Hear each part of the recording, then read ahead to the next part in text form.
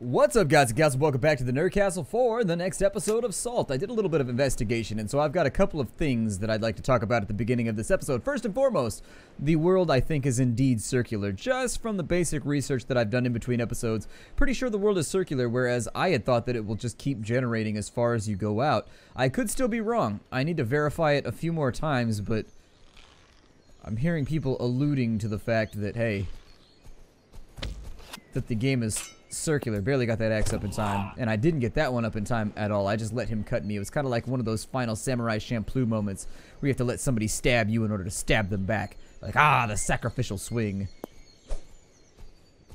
On my axe you'll die, false pirate. Yar, pirate combat. I feel like we should have cutlasses or something. Arr, it's okay, I'll just say ARRRmore. Just so people know that it's pirate combat. You gotta be careful about that stuff. You gotta be careful. So yeah, if we can get ourselves to the point where we can figure out where the corner of the map is, I need to get a compass. And so getting a compass is a little bit of a pain. Sometimes it happens, some games it happens earlier than others. So for example, in my stream, I got a compass like 5 minutes after I started the game. Whereas, let's see. Whereas in this game, we got a sextant really early, and so it just sort of depends. You can't really tell what you're going to be getting until you get it. Sometimes I feel like headshots don't really matter, but I think that just stabbing away at them would be fine. We've got a pirate short sword, 13 slash, 45 delay. How does that compare with what we have right now? Really? Wow, that's a really good sword. Okay, so we got ourselves a new pirate sword. That's pretty sweet. So let's call that number 1 now. We're not going to use the axe anymore. I mean, I do like battle axes, but it doesn't look any different. I was hoping it would look slightly different so that it would denote that it was the pirate sword. Even if the hilt was just a different color, would have made me happy, but I guess not. I guess not. Let's go ahead and why can't I loot you? Because I'm inside a tree. That plant has finally found the best defense to keep prying fingers of adventurers from picking you out. We've got a deer over there.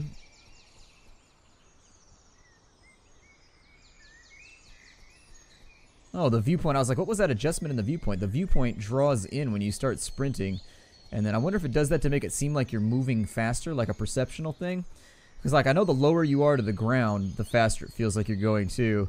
Anyways, I wonder if that's just to, like, adjust the perception of how fast you think your character is going. I'm going to try and get this deer over here because we could seriously use the rawhide. Oh, I thought I aimed way too high on that one, but apparently it won. Or, I'm sorry, apparently the shot... Oh my god. Okay, so where did that arrow go? There it is right there. Unfortunately, it's buried underneath the surf, so we may not ever see that other arrow again. What is that? Is that a badass pirate? What is that? Or is that just like a normie pirate? It's a normie pirate. Okay, that's fine.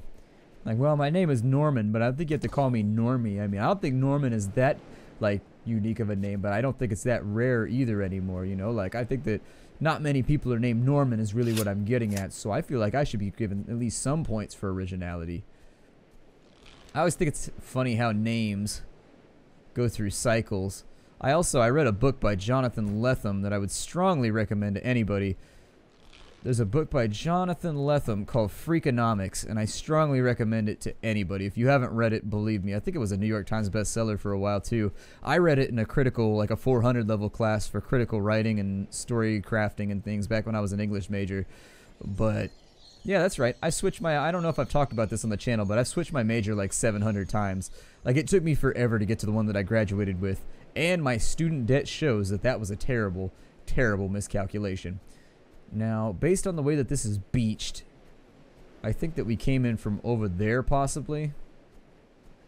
Yeah, we came in from over there. So maybe I'll go... Let's ping pong in this episode. We'll do a little bit of the old pinging and ponging. And I think we'll hit that island, then we'll hit that island. We'll just bounce around a little bit until we find our bearings one more time. I think that if the world is cyclical... I'm sorry, not cyclical. If the world is circular or spherical, we should be able to fairly simply catch our headings eventually. It should allow the boat to move even on sand with the sail up. But yeah, it's going to throw our heading off slightly, but it'll be okay. we're going to go over to this island right here. We also need to do some nighttime exploration because if the world is finite and circular, the problem that we run across is that everything that we are grabbing for ourselves may not respawn. I don't know if that's truly the case or if that's just a little bit of speculation, but nonetheless, it does make me a little bit nervous about the diminishing returns on resources as we run throughout all these islands. Now, obviously over here, we've got ourselves a rich stone node straight off the bat, or straight off the pick. Depends what tool you're using. We still haven't found any ironite or anything like that, which has got me a little bit down and sad. We do, however, have a whole lot of hardstone, so I guess that works for now. We're also not finding a whole lot of gemstones, which can be problematic because we need those for vendoring and also some of the other high-level crafts, but it'll probably work itself out in the end. A couple more boulders to grab. All right, I used up a bunch of flint making campfires, so honestly, we actually... I know it seems like it's not that big of a deal, but we actually do kind of need some more we do need more hardwood. We need more flint, though. Flint was what I was talking about. Flint. And I ain't talking about Flint, Michigan. Let's go ahead and there's another boulder over here. I guess this island isn't going to have all the things that I thought it was going to have, but oh well. It's got a couple of useful things, so I guess we can make use of it there. I don't know if I've still been pondering about whether or not I think crafting bases fits into the game. I think in order to make it fit, like I said previously, it would require certain other systems in play, like the ability to recruit your own pirates sailing around that attack people. I don't know if these are intended designer goals, and in fact, I haven't read the roadmap to the future for this game, but I probably should. I should sit down and probably thumb through it at some point and just get a feel for where the game's going in the future. I do like the game, and I do hope that it continues development for as long as humanly possible. Hopefully the developer made enough money off of his early access campaign on Steam to actually keep it afloat for a while. Some games you can't really tell, because like some games they'll hit the best sellers on the front page, but even the most successful, I almost said successful, but anyways, these most successful, there we go, sucking and sexing and I don't know what I got going on in the brain today. It's just all kinds of nastiness taking place. But anyways, even the most successful indie games of all time only sold they only made like $40,000 their first day on YouTube. I'm sorry, not their first day on YouTube, their first day on Steam. So for example, I think Super Meat Boy did like $50,000 the first day that it was up on Steam. And Ed McMullen had to split that money with his partner, and so that's 25 grand, and you have to take into account they've been working on the game without collecting a paycheck for about a year and a half or whatever. Unless it was Kickstarter, but I don't think it was Kickstarter. I'm pretty sure they worked on that one out of pocket, and so technically he was pretty far in debt. Knowing what I know about adult life, if I hadn't collected a paycheck for about a year, I'd be really, I mean, I wouldn't even be afloat anymore, to be honest with my finances. I'd be done for. But yeah, I need paychecks like on the zippy, otherwise that doesn't work for me. But yeah, if you figure he'd probably been floating his finances for a while, he's got to pay off a bunch of back bills and things like that, you can assume that even the most successful games of all time did not make that much money comparatively. Like, they did make a lot of money compared to other indie games, but that's extended over like years. They make a lot of money. If you need the money like right now and you're broke and you're trying to keep your bills paid, you really need your first week up on Steam to be super successful so that you can both backlog some of your bills and front log some of your bills. Get kind of nasty. I'm going to drop the boat right here. Drop the boat, don't drop the boat, baby. Drop the boat, don't tip the boat over.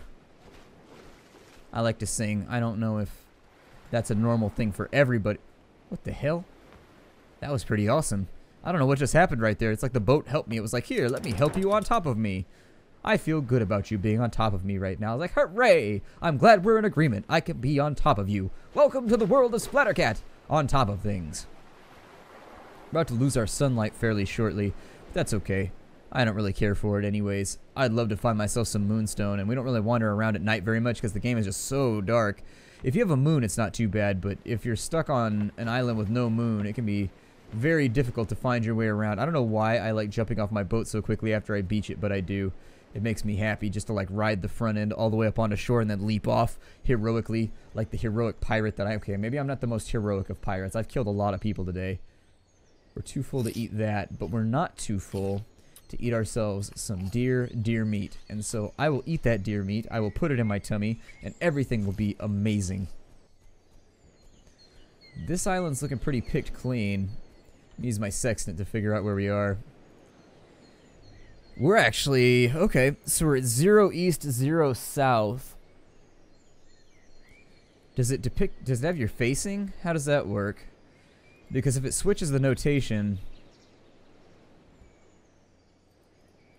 Okay. So technically all directionality is rationalized in terms of north and east and north and west. You can actually leave south out of it because of various symmetries that exist in navigation. You can leave south out of it entirely, and in fact, I've never used south once in the dozens of maps that I've made. You just don't use south. You just use, you say north, northwest, north, northeast, but if you go the other way, what you can do is you can flip it around and subtract 90 or whatever, and then it'll put it back into north, northwest headings.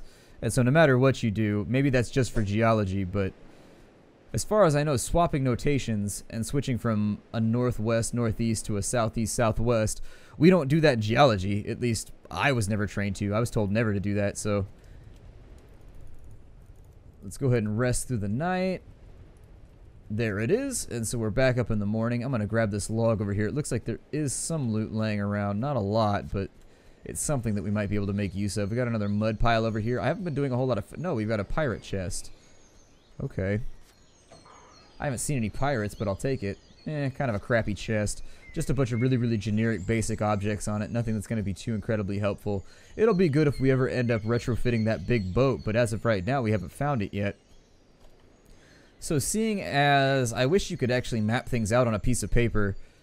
So seeing as we're at 0, 0, this would be a really, really good spot, because essentially we're at the origin right now. This would be a really, really good spot to start mapping from. In fact, I think there would be very few spots as good to start mapping from. Obviously, you can make the argument that you could just adapt 3.3 or 5.5 or whatever to be the new origin and just shift everything over in your notation. But being at 0, 0 does simplify the process a little bit, and I do wish that we had some kind of piece of paper or something that we could map on.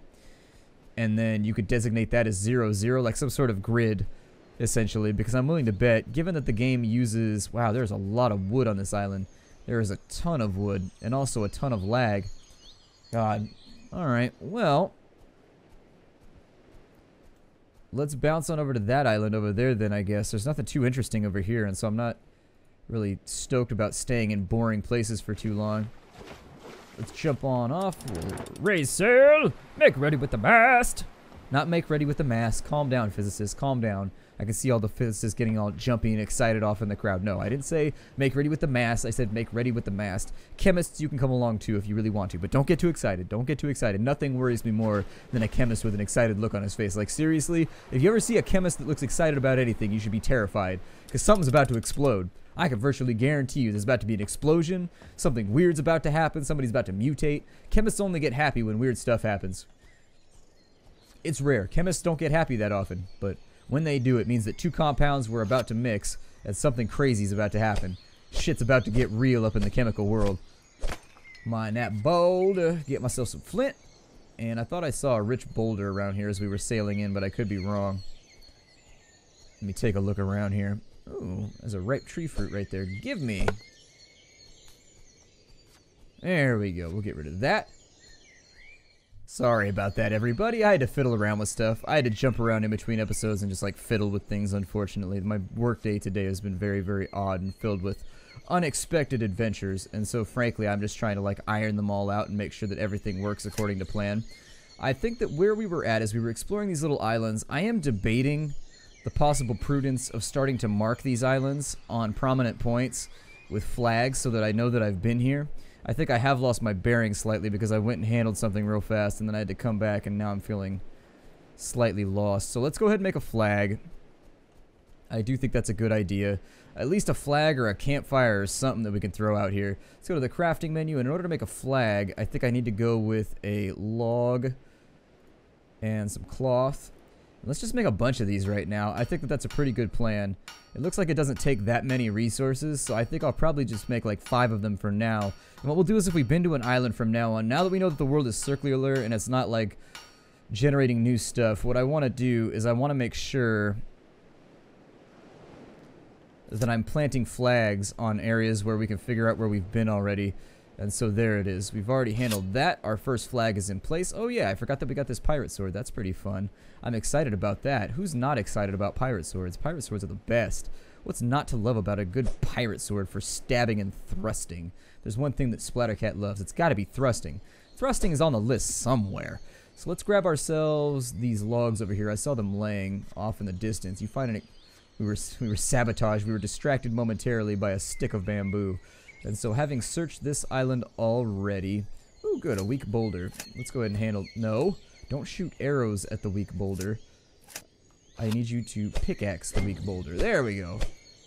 Although I do feel like picking on the boulder because it's weak is really not a nice thing to do. I mean, it's not the only reason that I decided I was going to fight with that boulder, but it definitely helped. I mean, the chance that it wouldn't fight back is always good. Where did that arrow go? I fired an arrow point blank into the ground, but it looks like it despawned, unfortunately. Alright, well, I guess I no longer have that arrow. Goodbye, arrow. Goodbye. I named you Lenny, and you were good to me. Unfortunately, our time together had to come to an end. Dearest sweet Lenny, may I see you on the other side. Cross the rainbow bridge, ye adorable arrow, that one day we may again sit at the side of the Allfather. In Valhalla, noble arrow thou. Farewell. It's just like a little... That's a poem that I'm working on. I think it's a little bit retro. I think it's a little bit old-fashioned, but you know what? I think that I might try and publish it. I think I may reach out to some publishers and say, can you take my terrible, terrible poem about Odin and make me famous? That's your job, right? Woo! And from now on, people will be like, that's that guy that wrote that terrible poem about Odin. And I'll be like, that's me! What's going on over here? So Brad McQuaid is working on a new project, apparently. I'll talk about that in the next week's episode of the weekend review, though. I don't know if I trust Brad McQuaid anymore. Brad McQuaid is one of those guys who's burned me on so many games now at this point that I'm just like, well, like Richard Garriott. I still have faith in Richard Garriott. Brad McQuaid, not sure if I still have faith in Brad McQuaid. It's been since like 1995 since he put out anything noteworthy, and I'm not sure if you can coast on coattails for that long. Or, I'm sorry, I'm not sure if you can rest on your laurels for that long without having produced anything else awesome. Wow, that was kind of hectic. Felt like we were on an amusement park ride for a second right there, like when you go to, what's the name of the place? Universal Studios, and they have the earthquake ride that you go through. I mean, we basically call that ride is just like California to us. We have earthquakes all the time. In fact, we had like a 5.0 the other night, which is a little one. It's not that bad. You can call me back when it gets above a 6.5. At that point, I will take notice, but I still will not be worried. When you get around to like 8.0, all right. Then as a Californian, I start to get at least slightly more interested in what's taking place, because an 8.0 is actually able to like shake stuff off foundations and cause problems. Supposedly, the housing codes in California make it so that all buildings have to be rated for 12.0s if they're above like a certain height, but I don't know. I live in the suburbs, and so most buildings are not above a certain height. And there's nothing more fun than watching the structure and framing of your house shake around your head. Like, have you ever seen your whole house sway back and forth while you're inside of it? Not a fun experience. And so when you start getting those 6.5, 7.0s, you're like, yeah, that's a little bit nerve-wracking. A little bit. It's worse when they wake you up in the middle of the night. That's what does it for me, because the earthquakes always seem to happen at like 2 in the morning. They never happen in the middle of broad daylight when you're just sitting there like, oh, that was an earthquake. It's always when you're dead asleep that the big one hits, and you're just like, oh my god. Give you half a heart attack before you wake up. Sitting there gasping for air in bed because you're already having a bad dream, and then you got woke up by an enormous earthquake. Let's continue off this way. I don't see anything up in the trees that looks incredibly useful. This place does not have so many things laying around that I'm not inclined to say that we haven't been here. So where are we right now? Let me use my sextant again to get a feel. So we went 1 west, we went southwest, which could be used to reasonably extrapolate. Well, let me get back in a boat, and I'll chart a heading real fast. So let me throw down a flag right... No, not you. You. There we go. I'm going to throw down a flag like... I can't place that here? Why? That's not very nice. Let me place this where I want to place it. Put it on a beach around somewhere. And essentially, so part of our MO... Our operating procedure will be that we'll sail around the edge of islands from now on, looking for the flag to make sure that we've already been there. We'll treat it like the little flag that Mario raises over the castle at the end. So this will be like our...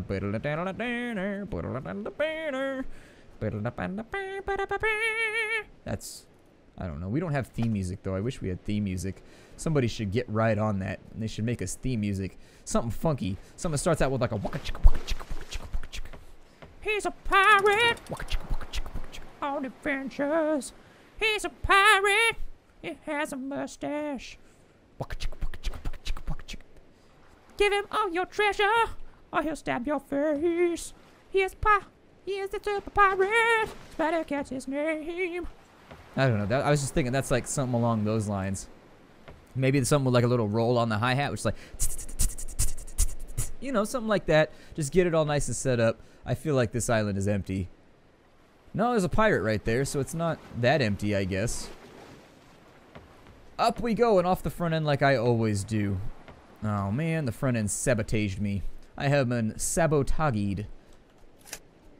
You there! Oh, pirate. I have no arrows left, apparently. Oh, I'm sorry, man. I'm sorry. Let me volunteer to pay for your medical problems, because frankly, I don't feel good about that one. That right there is just not acceptable. And then you fell on it too. That's the worst part, is after you got done, you just fell on top of it. So are there different stats on the pirate swords? I think it'd be kind of cool if they could put a Diablo-esque system in where you get like some random stats on things, but there would be pre-made items that were just better than others, that just always had the best stats. There we go. We'll put him down with a single arrow. And so now would be the time that I would recommend we drop this. There we go. So we'll put that down right there so that we are aware that we have already hit this locality, but we haven't actually hit it yet. I'm just putting the flag there before I forget. So let's have a look around the place and see if maybe there's anything that we can scoop greedily into our bags. If there is or isn't, I promise we're still going to have a good time. Our good time is not reliant on loot being scooped into my bag. It is not reliant at all, dear friends and neighbors and colleagues. Are we colleagues? I don't know if we can count as colleagues, but I do feel like this sword hits way harder. Wow. We are chunking this guy to death. And then we finished him off with a crit, too, just for good style points. You always finish with a crit, like a little whirly-do, and then you stab him in the gut real quick afterwards. But yeah, I wanted to talk about Brad McQuaid and how he destroyed my life with Vanguard. No, he didn't destroy my life with Vanguard. It's just Vanguard wasn't quite as awesome as it was supposed to be. I largely probably should blame that on SOE, since SOE has not been known to handle their IPs very well. And not knowing the specifics, I tend to blame like the front man, and so that might be my problem. It may very well indeed be SOE's fault. To be honest, SOE hasn't put out a very good MMO in a while. And then again, I think we're kind of in between MMO cycles right now too. An MMO cycle. God. Made me think of like a motorcycle that's just painted all the hell back with like World of Warcraft branding on it. But anyways, I think that we're kind of in between MMO generations right now. I think that everybody has frequently acknowledged that the genre is more or less dead and that nothing new is being done inside of it. Like everything is just kind of rehashing old ideas. And then I think theme park ideas are being expanded, but I think sandbox ideas have pretty much been abandoned. Like nobody even messes with sandboxes anymore, which is disappointing. Because I used to find, I mean, still to this day, I would say the most fun I've ever had in an MMO was the original EverQuest. Whether or not that's because, I think there's a perceptional bias included in that statement, where it was my first MMO. And so I think to a certain extent that might be the problem, is that so many people look back on their first MMO with like an unfair fondness, basically. And then once you do that, you're basically saying that no other game, once you have that bias, it's essentially internalizing that no other game can ever overshoot that original bias, you know what I mean? I hope you know what I mean, because I feel like I'm explaining it really, really poorly right now, and it's my fault, but I'm hoping that people are grabbing on to whatever vague and vaporous, ethereal straw that I'm holding out to them. I don't know. But yeah, I think we're in between MMO generations right now. I think it's going to be a while before we see anything truly new and innovative from any company. I think that there's a big sandbox push going on right now. Richard Garriott's working on a sandbox right now. Brad McQuaid's working on a sandbox right now. There's a whole bunch of sandbox MMOs being worked on, and so I'm hoping that we'll have like a resurgence in sandbox MMO gaming soon, where, you know, if you want to build a building over there, go build a building over there, a la Star Wars Galaxies. You know, and nothing can stop you. If you want to start your own village, start your own village. Sounds like a blast, man. Go do it. You know what I mean? I think those games have the tendency to not be accessible to some people, though, too, that want to like build things all by themselves, because what I remember from EverQuest is that it was tremendously social, and in fact, that's one of the things that I very much like about Final Fantasy XIV, is that it was just so much more social than any MMO I had played in years, where in order to make a simple Halberg, or to do something very, very simple with crafting, you ended up in this world of just making connections and making friends that were able to do this. And I remember the first time I completed like a high tier item in Final Fantasy XIV, it was earlier on after launch. I crafted something, and all the people along the way who had helped me craft it came to see the final product when I equipped it, and everybody's like, wow, that was awesome. Like, what an adventure that was, just crafting that item.